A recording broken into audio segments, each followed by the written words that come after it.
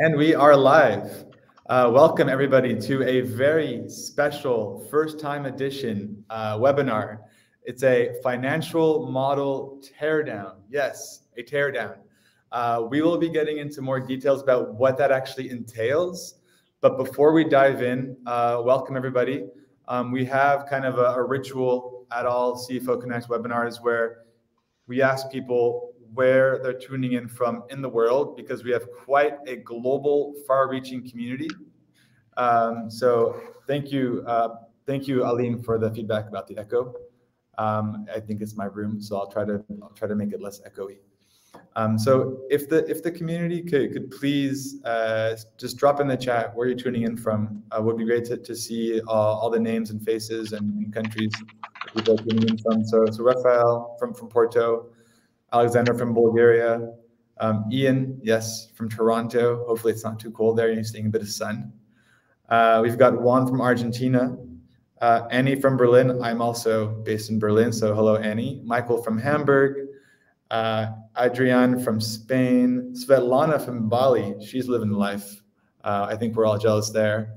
Matthew from London, Valentine from Paris. So yes, thank you everybody for tuning in. It sounds like we have quite the diverse and global crowd for this very first teardown. For those of you who do not know CFO Connect, we're a global community of over 10,000 finance leaders. We offer webinars like this one. We have a vibrant Slack community, and we have insightful reports on our blog that you can check out. And CFO Connect is powered by Spendesk, which is a spend management platform that gives finance leaders full visibility to make smarter decisions. So just a few housekeeping notes before we get started. This session is being recorded, and we'll send you a recording afterwards. And please use the Q&A tab on the right-hand panel to ask questions, upvote your favorites, so that we can get started.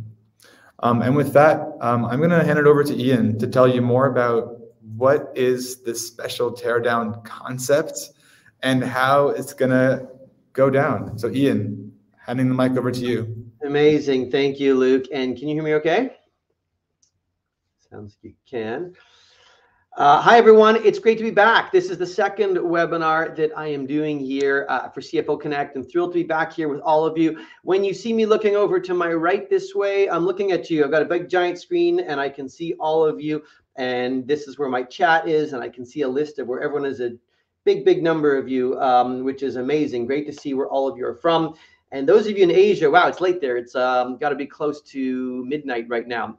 So welcome. Can you hear me okay? I know, Alim, you mentioned that there was a bit of feedback on Luke. So is you getting any, can you guys, I know there's no thumbs. I'm a big Zoom user. I'm less familiar with this platform, but you can hear me well. Awesome. Good. Thank you. I love it. And that's not a lot of delay there. That's great. Here's what I'd love to do. I am going to be running through this financial model teardown today. I'm going to tell you exactly what we're going to be doing.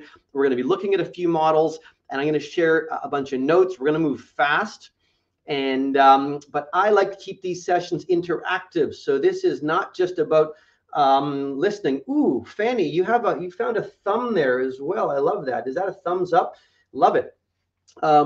And does everyone see that?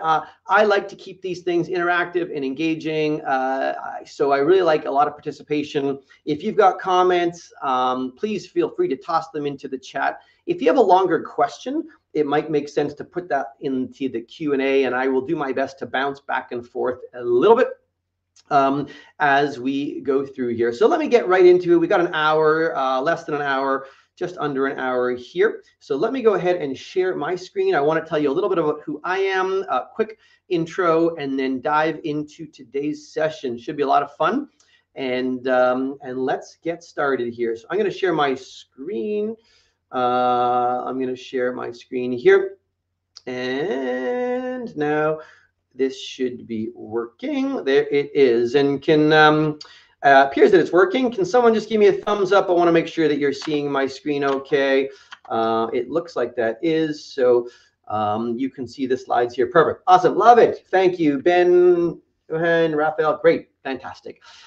Let's dive in. A financial model teardown. So I'm going to be moving back and forth between a few different presentation materials. I have a set of slides. These slides, I'm not going to spend much time in the slides, but they are here for you and we will send them to you after.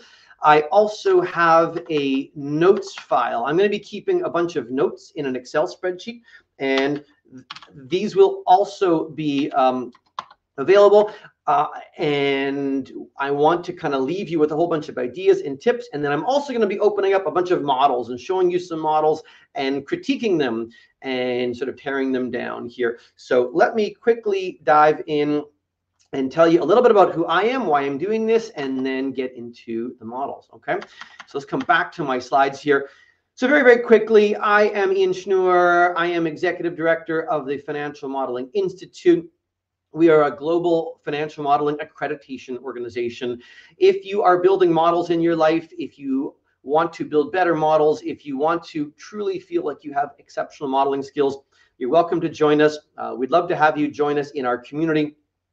FMI, as we call ourselves, is the only financial modeling accreditation organization in the world. Any of our candidates who join us are joining us because they want to access our learning materials, but ultimately are wanting to get accredited. Our exams are very challenging and rigorous. Our first level program is called the AFM program, where you actually have to build up a proper full 3-statement model of a company from scratch.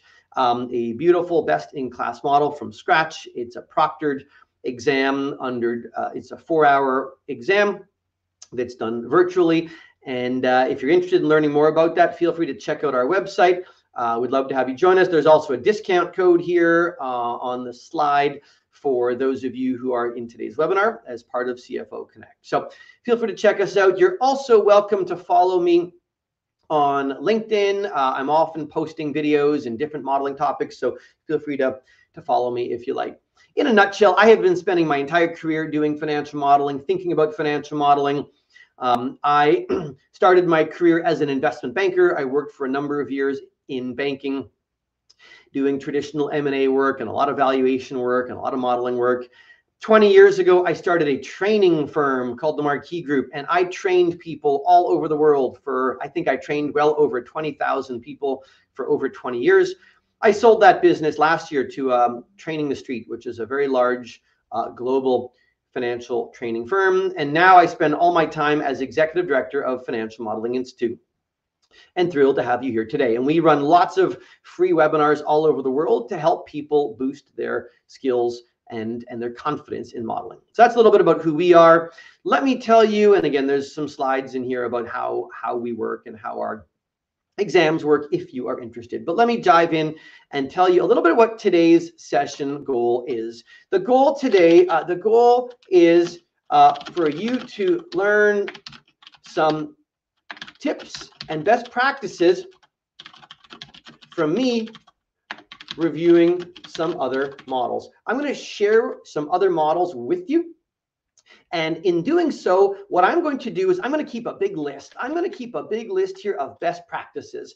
And we're going to talk about them as we go into these models. And I'm going to show you what's working well and what's not working well in some of the models. In fact, I can pretty much guarantee that the tips I show you today, or some of the issues that we encounter in the models we look at today, they will be issues you have seen before.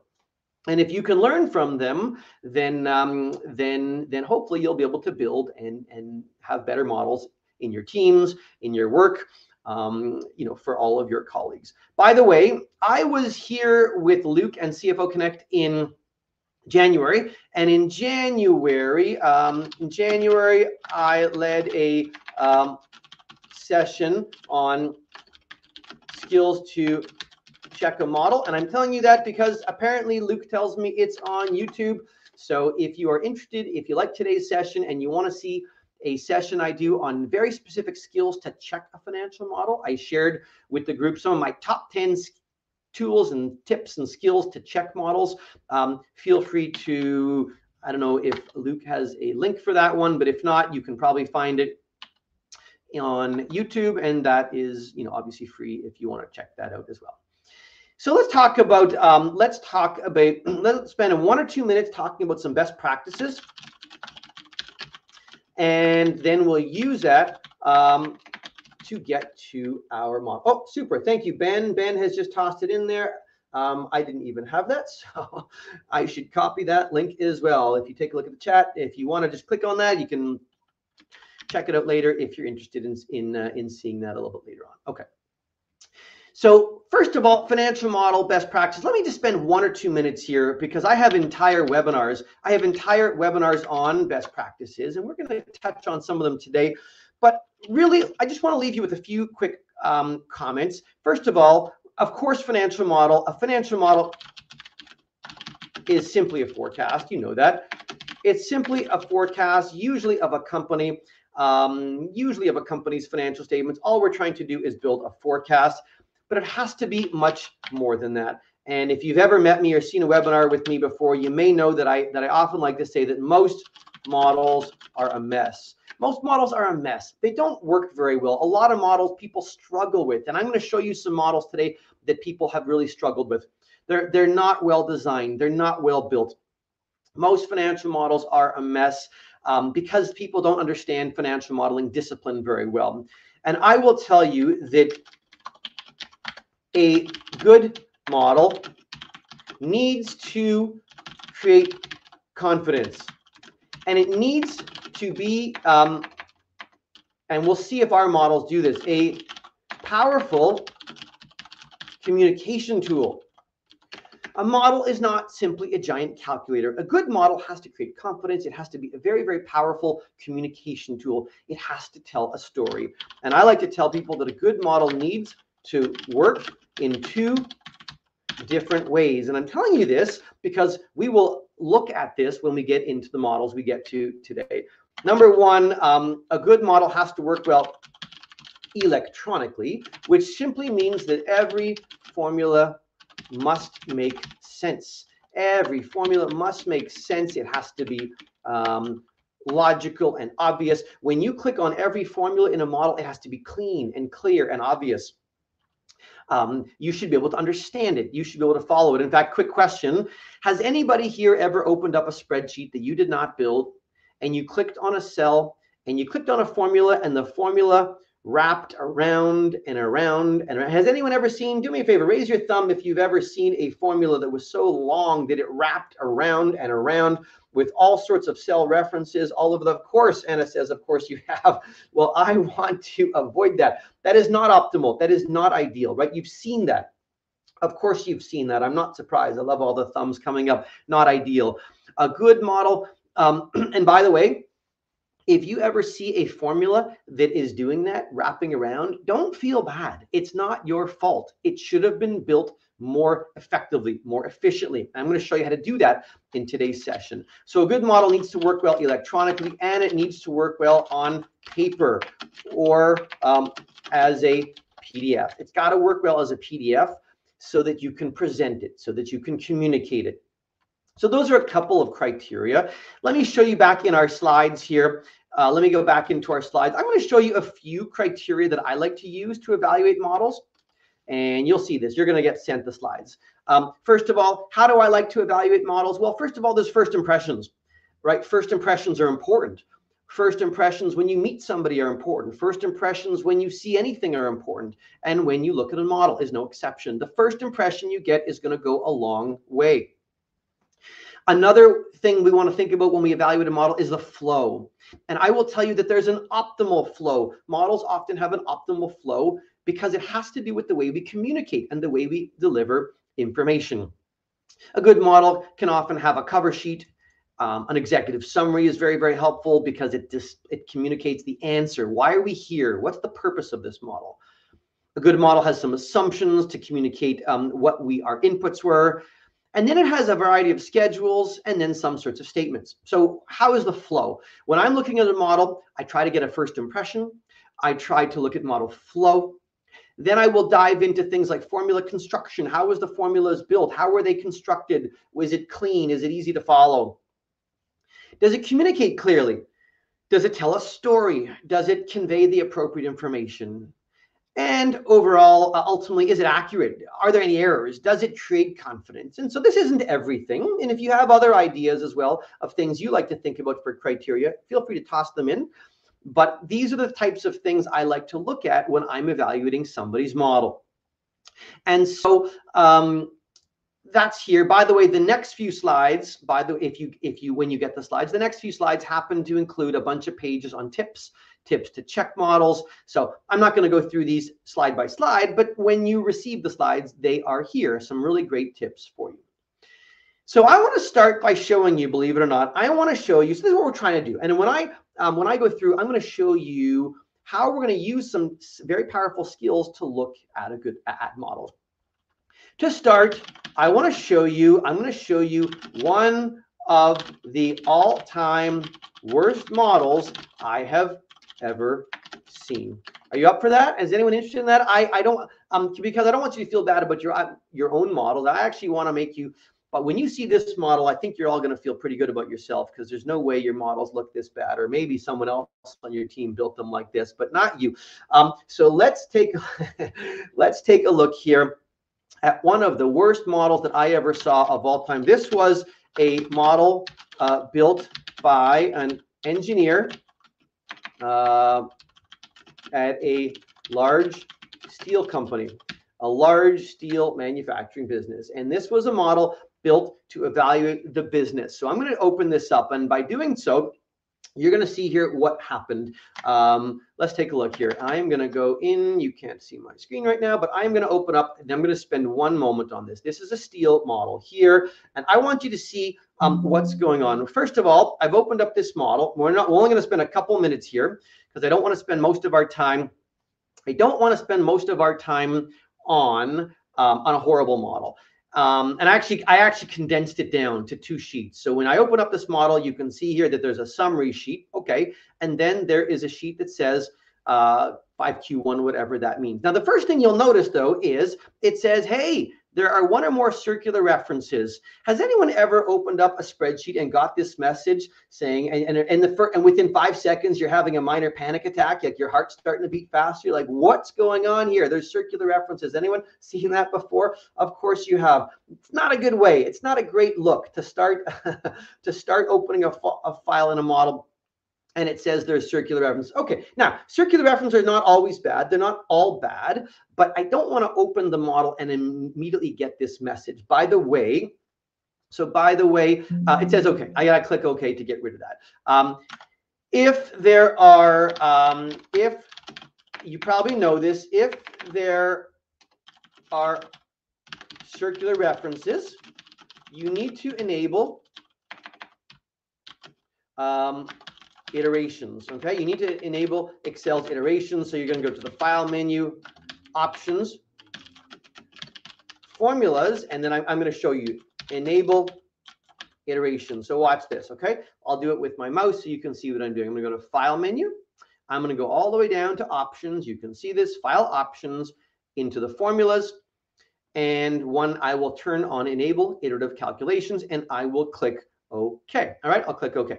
So that's just going to tell me that's just giving Excel permission to think about and to deal with the circularity. I don't know why the circularity is here yet in this model, but it is. By the way, does anybody know if you ever open up a spreadsheet, does anybody here know how to tell if a financial model has a circular reference in it? I'm looking at you now. Does anyone know how you can determine if a spreadsheet contains a circular reference? You might have gotten the message I just got, but if the iteration setting was already on, you would not have gotten that message when you opened the file. Does anybody know how to tell right now that my Excel spreadsheet has I'm going to go back to the steel model. Does anyone know how to tell right now that this model has a circular reference in it? You should check this. Yes, thank you. I can see bottom left. What exactly? But what am I looking for?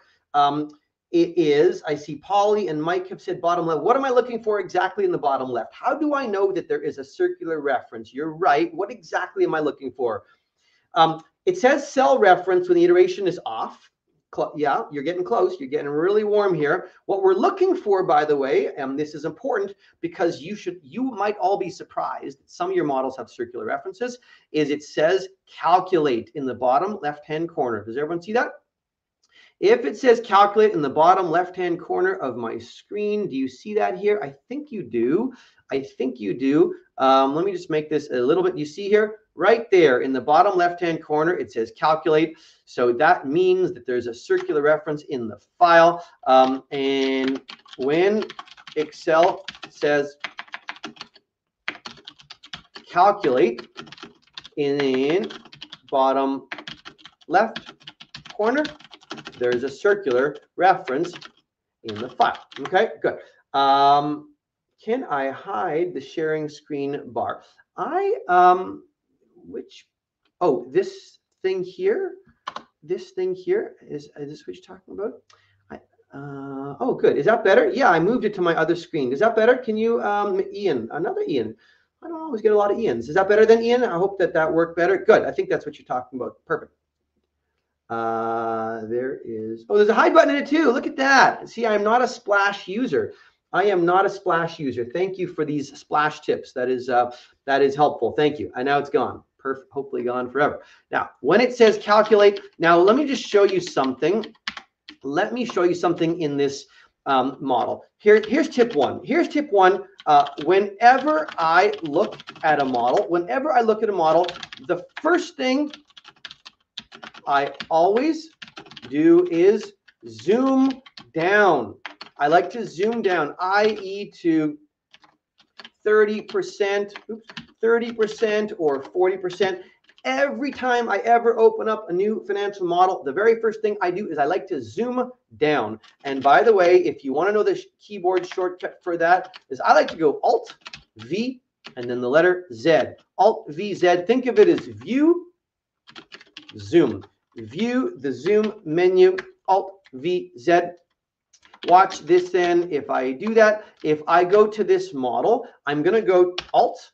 And I like to go, or you can go here, or you can go Alt W, and then Q. Alt W, Q also works. I like Alt V Z because it's more obvious to me. View the zoom window, but let me put the current one as well. Or Alt W and then the Q. Try that. If you're working in Excel right now, try this. Go Alt W, Q or Alt V Z. Pops open the zoom menu. Now watch this, please. Watch what happens here when I go to the zoom menu and I'm going to go down to, let's say, 50%. So I'm in this steel model. I'm going to go down to 50. Okay, it's getting small, but I want to be able to see a lot. So it's not small enough. I'm going to make it smaller. Watch this. I'm going to go down to, let's say, 40. And I don't want to be able to read the numbers. I want to be able to get a perspective on how this model is built. Let me go smaller. 30. It's still going all the way off to the side here. Let me do it one more time to 25.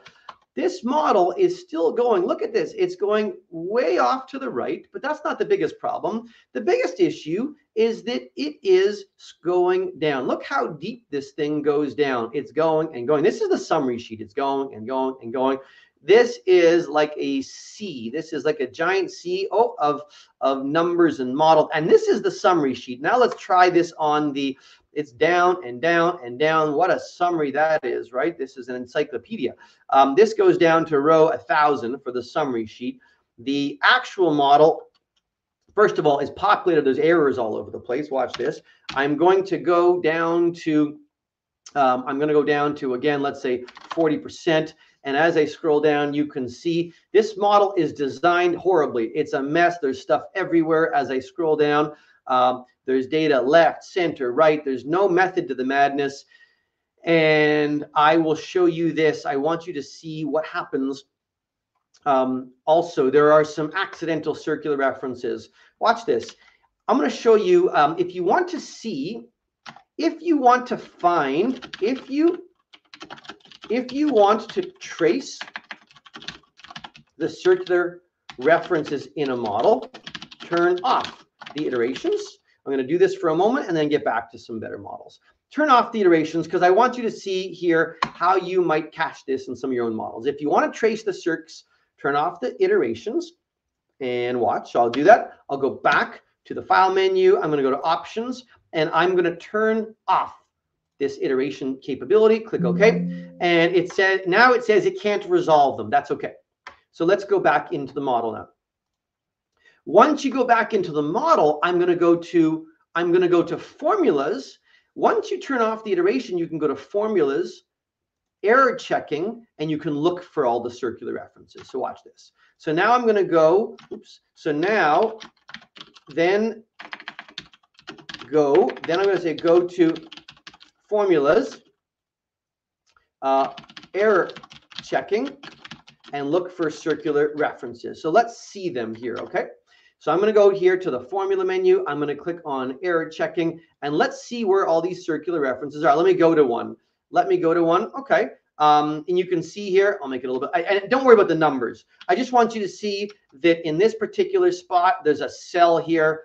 This red cell is based on these cells underneath it, and this cell is based on the one on top. So they refer to each other. So that's obviously an error. I'm going to show you another one. Has anyone ever seen this before? This is kind of funny. I think you're going to enjoy this. If I go here and look at the next circular reference, watch this. It's like a box. I have like a giant loop, an infinite loop. Look, there's a huge blue chain of cells that are, has anyone ever encountered this in a model? Stuff that's going all the way down. Look at this. It's like I'm making a little dance move here.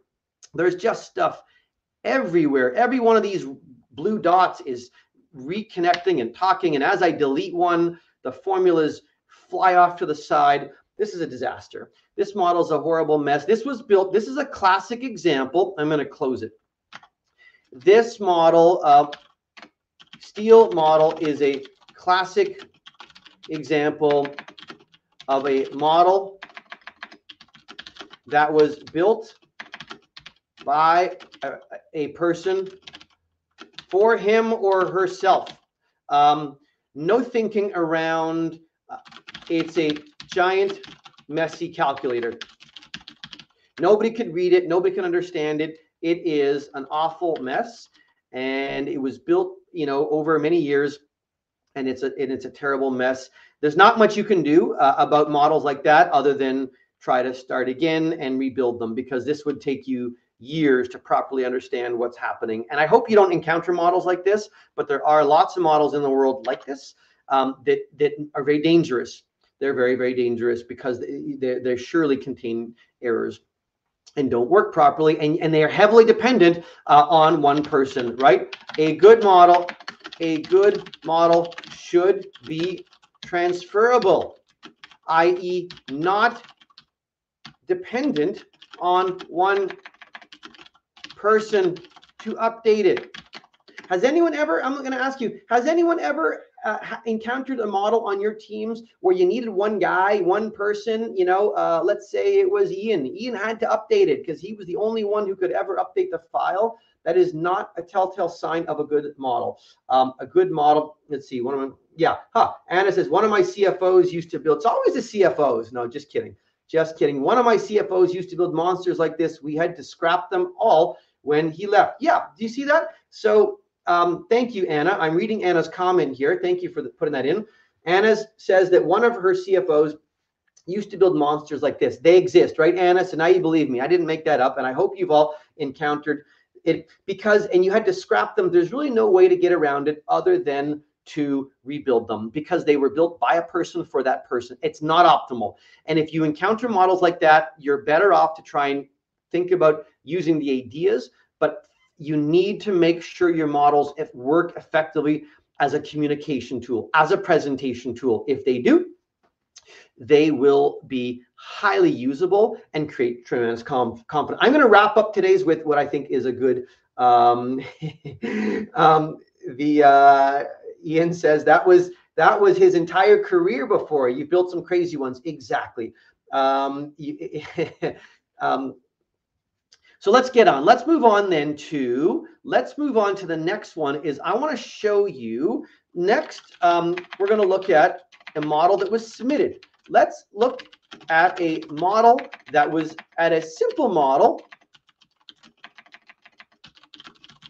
that was submitted for this webinar. Okay, I'm going to show you a simpler model that was submitted for today's webinar. This is a cleaner, simpler model, and it's not bad. It's not bad. There's some room for improvement, but let's take a look here. Okay, so first of all, First of all, what I want you to see is I've opened up this model. I don't know who the company is. And by the way, if anyone ever, this is something I do a fair bit, and I will be doing as well. If you want to send me a model to critique, I'm happy to do that. I might post, a video on it. However, it will be unrecognizable. You can see that I have no idea. If you ever send me a model to look at, I don't care what the company is. I don't want to know what the company is. I don't need to know their name. You can change numbers. That's not relevant. If I'm looking at models, it's to look at the structure. It's to look at the design. It's to look at the formula construction. I don't want to know who it is. I don't want any sensitive details. So here's the thing. I just opened up this model and I want to show you something. Look what happened. I can see that there's some nice tabs on the bottom of it. But when let's pretend I'm the client. When I opened it up, the cursor is way off here in cell T16. The cursor is off here in cell T16. I'm kind of in the middle. I'm on the middle of it. My strong tip is when you are, when saving a model, put your cursor on the cover page so it opens nicely on the cover, right? It's much nicer to open up a model and be here, to be on the cover, and then when you change sheets, you are automatically moving from sheet to sheet nicely, like opening up the beginning of a presentation. So that's one thing here. Now, I can see this model, whatever it was, whoever sent it in, changed the name, took off the company name, which is great. So I would prefer, I'm going to do this. I'm going to give you some feedback on this particular model. The second thing, though, I will say is the company name should only ever be entered once, and then it should be linked everywhere else. So look at this. Let's go back to this model here. Let's type in let's call it ABC company, whatever. So I'm typing in the company name there. Now I would hope that flows through everywhere, but it's not. It's not. It still says company name here on the assumption page. It says company name. That suggests to me, and I might be wrong about this, it suggests to me that this person might have typed in the name numerous times, and that's not ideal, right? Ideally, the name should only be typed once. So if you type it in the first instance, then everywhere else, it should simply be linked back. And I will link it back to the cover sheet, and then this one can either go back to the cover or back to the previous sheet. I really don't care. But the point is, if you change it, if you change this to make it XXXX company, I obviously want the company name to update. The name should only be typed in once. On any company, the name should be entered once. So you may want to be able to reuse your model. You may want to change the name. Exactly. And so I see someone is also mentioning it is a very strong discipline to get into when you save your models. Put the cursor on the cover page in cell A1. Also, have cursor in A1 on every sheet. It just feels nice when you open up a file and you suddenly know that as you open it, the cursor is automatically, this is before I save any file, I make sure the cursor is in the top corner of every cell, of every sheet, and that when my user opens it, they're opening it onto the cover. I wouldn't email someone a PowerPoint and have it open up onto page 19. I don't think you can even do that. But it would not be very nice to look at a PowerPoint deck and start on slide 9 or 19. So that's a simple one. Now, that is here on the cover. Let's take a look at the flow. The flow is not bad. The flow in this model is pretty good. The flow is good. It's actually got a cover. It's got a summary page. It's got assumptions, and then it's got a model. I'd say that's fine. There's nothing wrong with that. But it's missing one critical piece, right? So the model has the cover, It's got an executive summary. It's got some assumptions. Philosophically, this is what I want to see. And then the model is here. I'm going to show you a couple of room for improvement, areas to improve just on this model. And then I want to turn my attention to a model that was struggling more than this one. I'm going to provide some additional feedback on this one. The first one is this. So there is a summary sheet. There's a summary page here, which is fine. But the one thing I notice about this summary page, it's only running one case. I've got an executive summary, and you can see the numbers are coming off the model sheet, which is good. But I'm only running one case. And I will tell you that one of the most important elements to include in every model is a scenarios page. A scenarios page, it allows you to manage risk and volatility. So on a scenario page, I want to see, a scenario page allows me to have, allows you to have a base case, a best case, a worst case for the key variables. And that is something that I would want to do. And therefore, on the executive summary, it would be nice if we could see, wouldn't it be nice if we could see what are the answers running what is the revenue and the expenses and the margins under the base case? And then one more time, it'd be nice to see it under the best case, and then do the same thing under the worst case. It's really helpful to manage uncertainty. And so, and as a result, then the summary page can summarize on base, best, worst. And in the, I will take a look here. I will take a look at one of the models that we will send out in our Henderson model, which I'm going to open up for you right now. I don't have a chance today to show it to you. However, if you look at another model I'm going to show you, if you look at another model here that I want to show you, I turn on the iterations again very briefly. Watch this.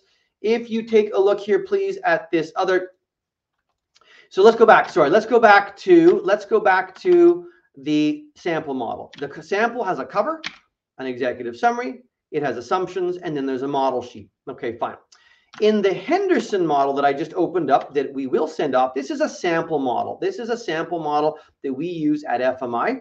This is the type of model we expect people to build during the AFM exam, the Advanced Financial Model exam. We have a summary, assumptions, but there's a scenarios page. And I encourage you to look at this. This page allows me to run a base case, a best case, and a worst case, to run upside cases and downside cases.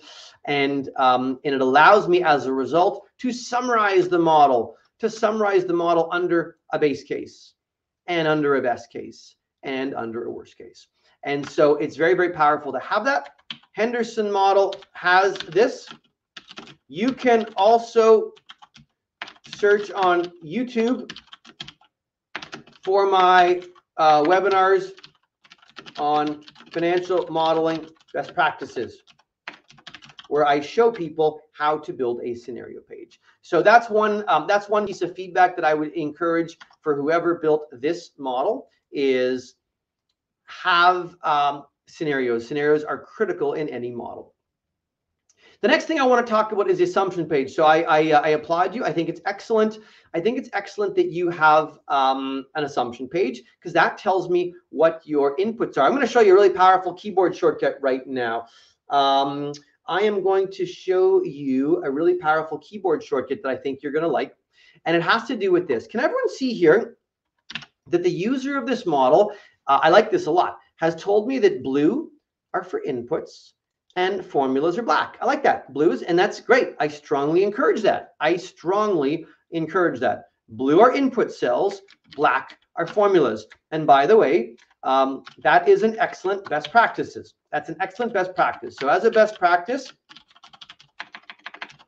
I would say blue is inputs and Black are formulas, just like the person did in this model. Excellent. Okay.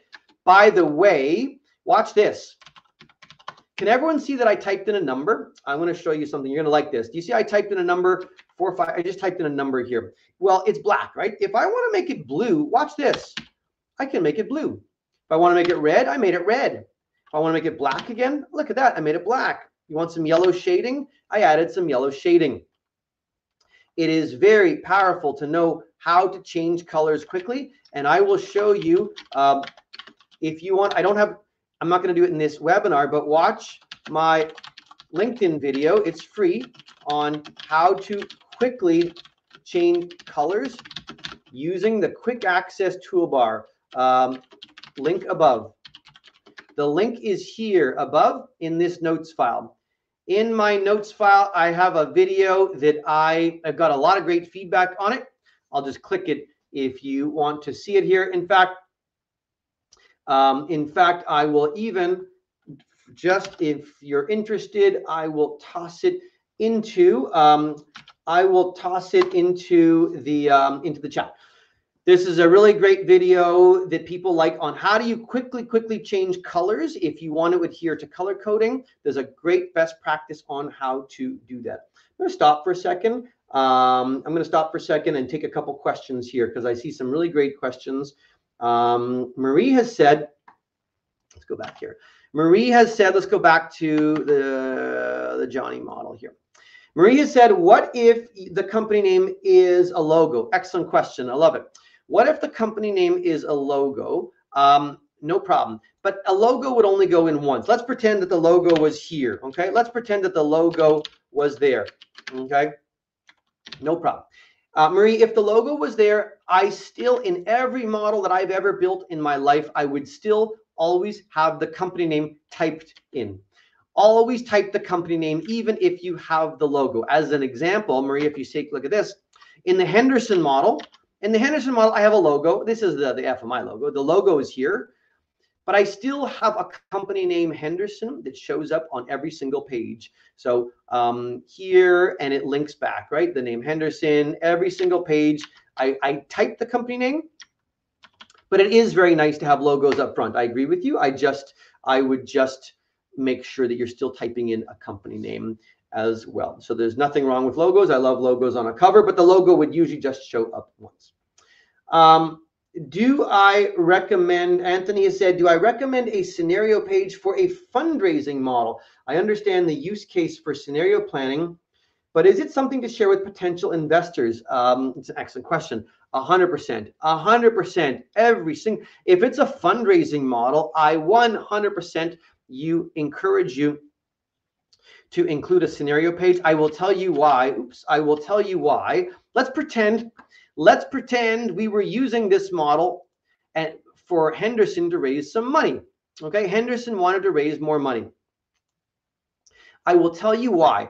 Because what it does is it sends a signal to prospective investors that you understand the key drivers, that you understand which are the most sensitive, volatile elements of your business, which assumptions in your business are going to be volatile, which might be hard to forecast, and which ones are more predictable. There are always variables that are hard to forecast and hard to control. You could even do this. You could have a base case, a best case, and a worst case, and then you could do something like user case if you want.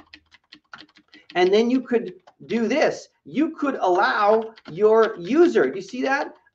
You could allow the user to type in, their own input case, so that when you send it to prospective investors, they're going to play with it anyway. They're going to play with all these numbers anyway. The point is, this demonstrates that you're thinking about where the volatility is going to come from. They're going to want to play with it. I promise you they're going to want to play with upside downside cases. So you may as well include it, but it's an excellent question.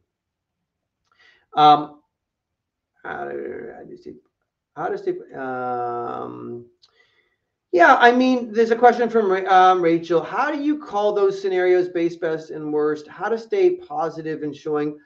Yeah, I think I get the question. I mean, how is trying to, so call it something, you call it, I don't know. I mean, you can call it downside, You can call it a downside case. You can call it, I mean, the reality is, I actually think it's healthy. I think it's healthy to say if things go really badly, often against our control, because there might be a huge economic, we might have another pandemic. I don't know what it is, but if something goes really badly, it just shows that you're thinking about what will happen at the company and how you can mitigate risk.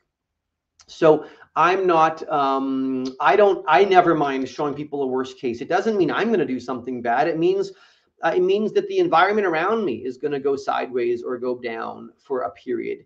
And I've just captured what that will look like. So I've never felt badly about showing a worst case. I will tell them what I think is likely, and then, name them however you think is reasonable. Let's come back then. I'll come back to some more questions after, because there's a lot of great questions here. Let's come back to some other things I want to show you on this model. I told you that there's a summary page here. I'm going to show you. Does everyone want to see a great keyboard shortcut now here? And I'll come back. I'm just looking here. Right. Okay. Interesting. I'm going to come back to your comment, Polly, in just a second on color blindness. Blue and black. Blue and black are the common colors used. The reason, by the way, the reason why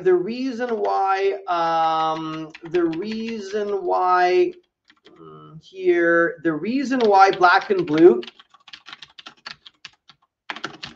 black are used is because most people can tell the difference. And you probably even know that there are some people that have color blindness, but the most common type of color blindness is red-green color blindness.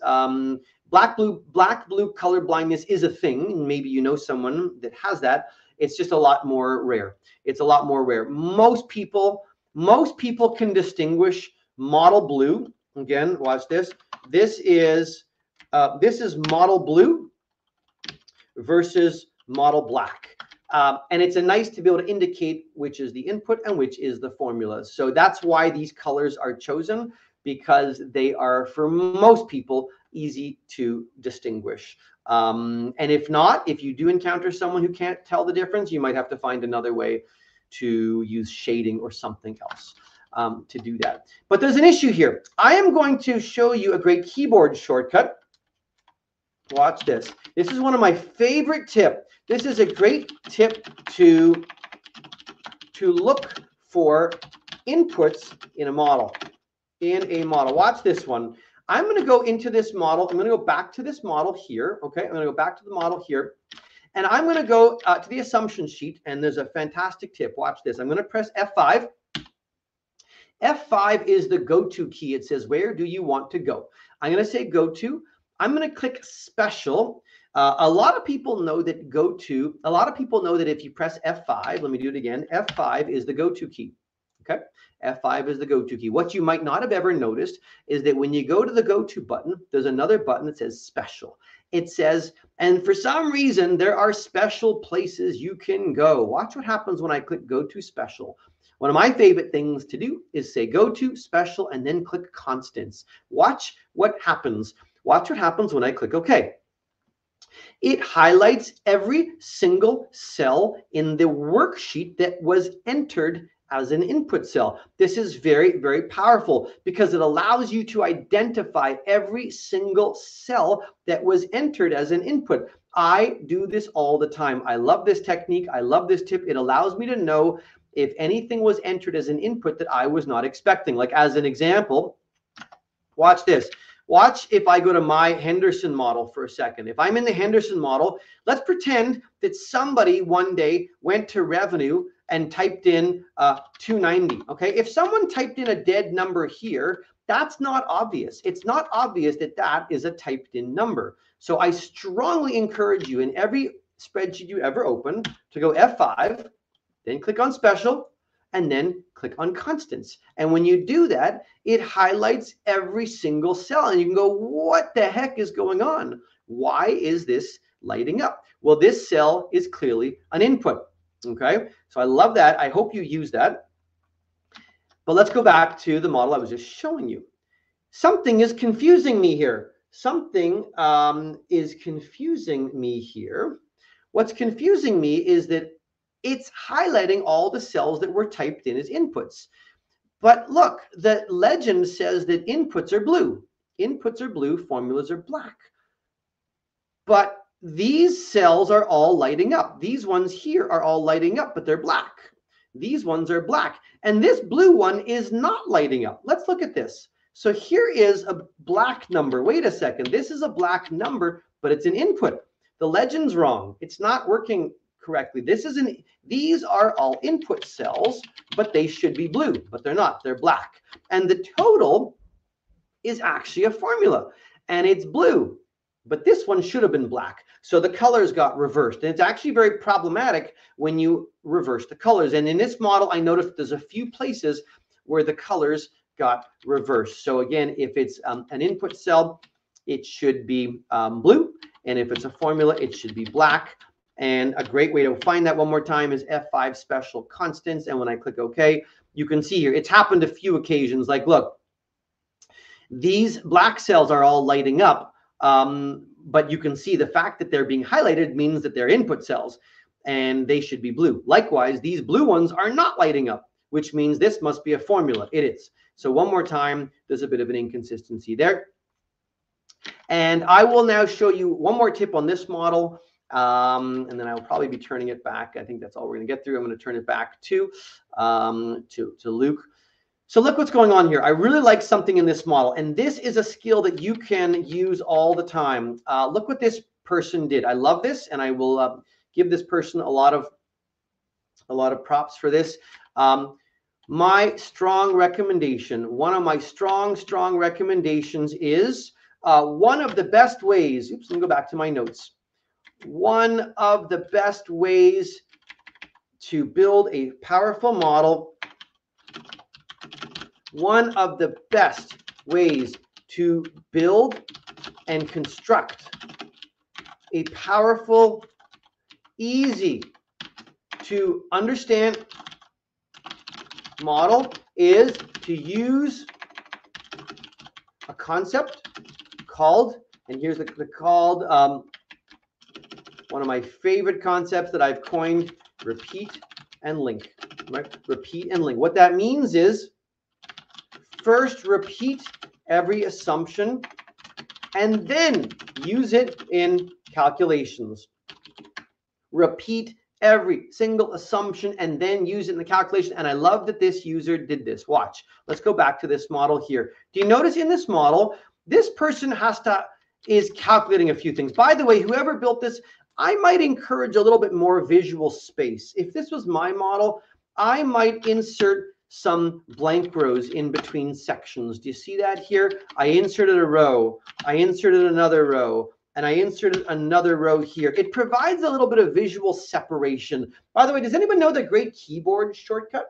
Does anybody know the great keyboard shortcut? And does anyone know the great keyboard shortcut to insert rows? It provides a little bit of nice separation. It is, I'll tell you here, insert rows is my favorite way to do it is Alt-I and then the letter R. This is an old-fashioned, this is a retro old-fashioned keyboard shortcut, Alt-I-R, but I love it because it's intuitive. Think of it as insert rows, Alt-I-R. Obviously, Alt-IC also works to insert columns. But if this was me, I might have had some blank space. I might have made the totals bold. Just things to get a little bit of, think about communicating clearly. And but what I love that you did is this. Can everyone see here? What I love that you did is this person is taking the number of hires from G30, assumption G30. They're taking the average fee, and then they're multiplying it here, L7 times L8. I love that. I love that you did that, because that's not what I see all the time. Do you know what I usually see? Here's what I usually see. Usually what I see is people do not bother to repeat these rows. Usually what people will do is they'll do this. They'll build a formula that looks like this. They'll have they'll have, sorry, what people will often do is build long formulas where they'll have a cell linking to a number on one sheet, and then they will have something else also linking to a different sheet. In most people's models, they don't bother repeating the assumptions. So when you click on a cell, you simply see a big, long formula like that. Has anyone seen that? Raise your hands. How many of you have seen that? I'm come back. How many of you have seen giant, long formulas where you're linking to numerous different cells on different sheets? It happens all the time. I'm sure you have. I love that whoever built this repeated the assumption, and then a tiny formula. And then they did it again, repeat, and a tiny formula. I love that. This works in every model you will ever build. Repeat, and a tiny formula. Repeat, and another tiny formula. And then they've summed it up. And so that discipline, by the way, that is an absolutely critical discipline that I strongly encourage everyone to think about using in your models. Repeat every value, every assumption, and then build teeny tiny calculations. Luke, I'm going to invite you back if you want to come back. Let me take a couple questions here and then give you a chance. Yeah, Ahmed said that they love to look for row differences and column differences using, watch this keyboard shortcut, Ahmed. I'll show you this one quickly. Using F5 special constants. If you want to look for row differences, you can use, right? You can use F5 special row differences.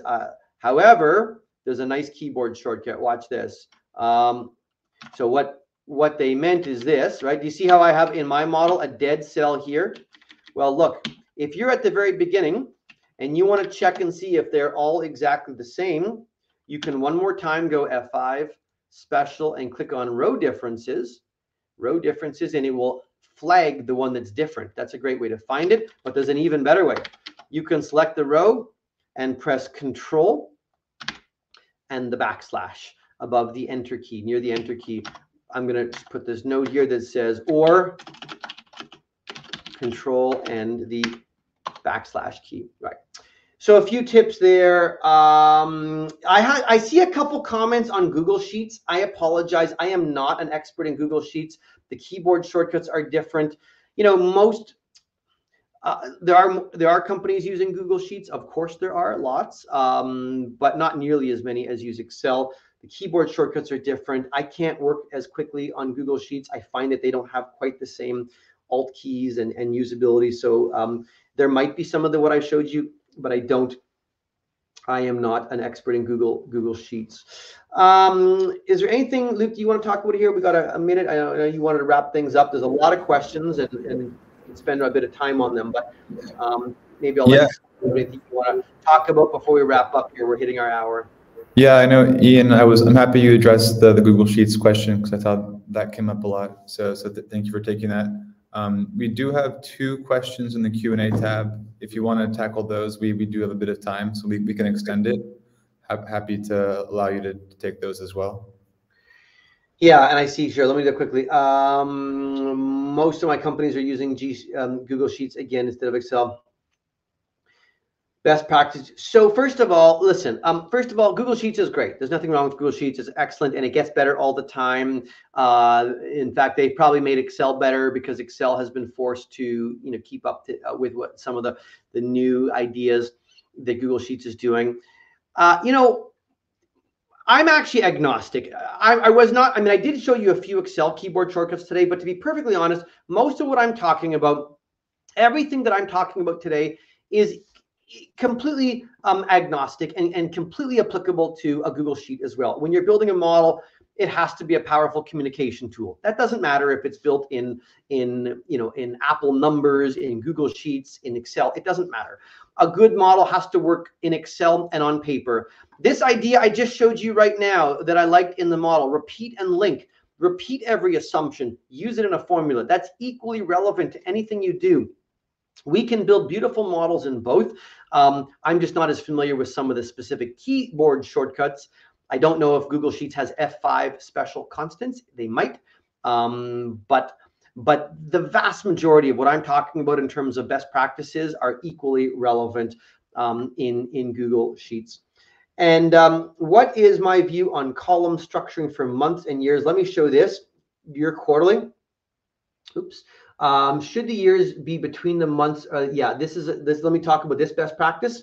Let me talk about this best practices. So let's talk about model periodicity. If you, for those of you who, again, this is being recorded if you have to drop, but if you do have a moment, I will show you model periodicity, right? Model periodicity. There's only two ways. There's really two ways to model when you are using multiple time periods, right? i.e. if you're using months and quarter, or let's just say quarters and years. Let's just say you're doing quarters and years, okay? So there's option one is to do this. Has anyone seen this before? Option one is to have, let's say Q1. This is a column for Q1, Q2, Q3, Q3, and then Q4. And then what's the next one? What's the next one? You've all seen this. Q1, 2, 3, 4, and then annual.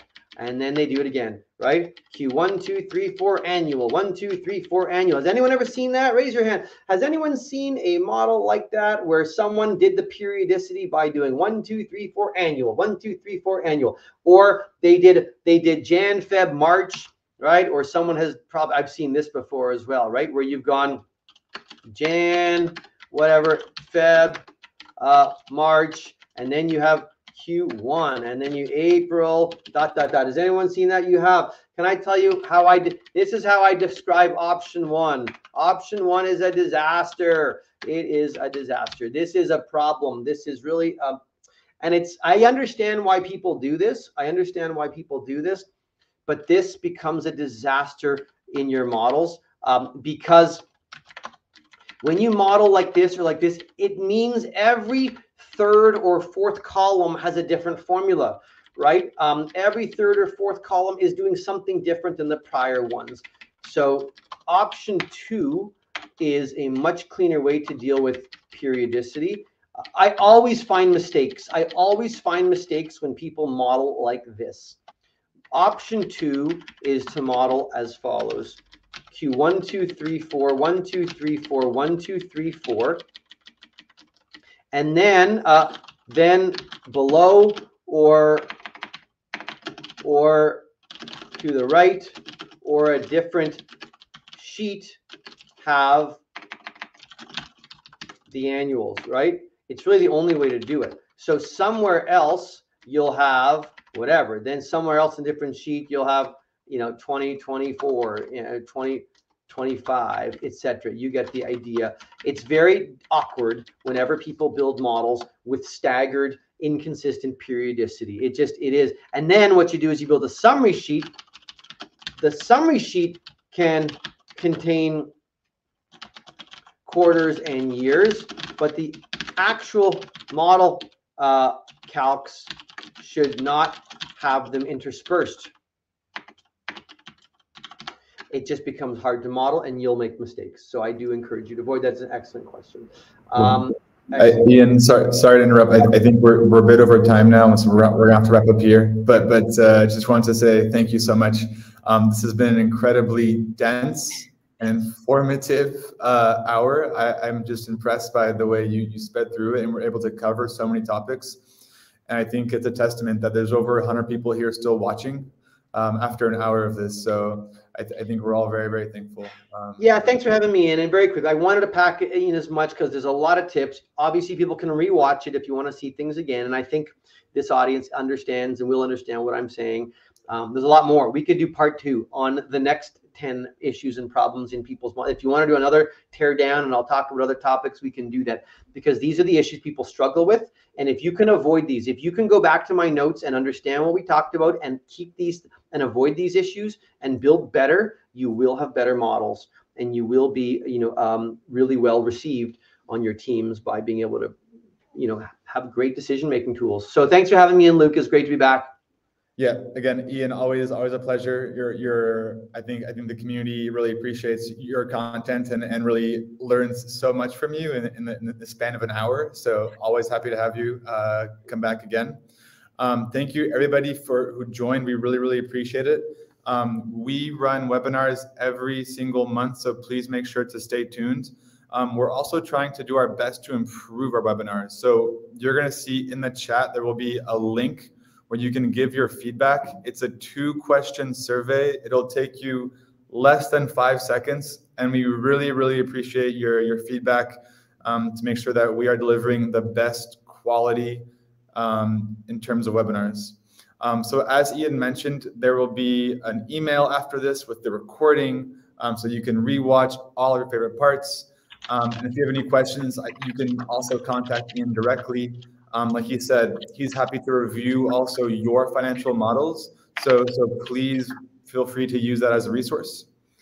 And that's it from us. Any final words, Ian, from your end? I just sent a quick note in the chat to Eva, who had a question for me on repeating, if there was confusion. When I said repeat assumptions, when I said to repeat assumptions very quickly, I don't mean to copy them, but to link them back. So if you link it back, then you change the first one, it will flow through properly. Of course, it has to flow through. Copying the value would be a disaster. I agree. You need to link it. Yeah, there's lots to talk about. Take a look at what I've got. Yeah, link and copy, or just press equals and link back here manually. But happy to chat. Happy if you want to connect on LinkedIn. Happy to kind of share modeling best practices as we go. And then if you're interested in joining us at FMI, you will learn to ensure that you have modeling best practices and that you really don't make these mistakes. That's part of what we're doing at FMI these days, is helping people elevate their skills. So thanks, Luke. Great to meet all of you again. And I look forward to seeing you again. Perfect. Have a good day, everybody, and see you on the next one. Take care, everybody. Be well.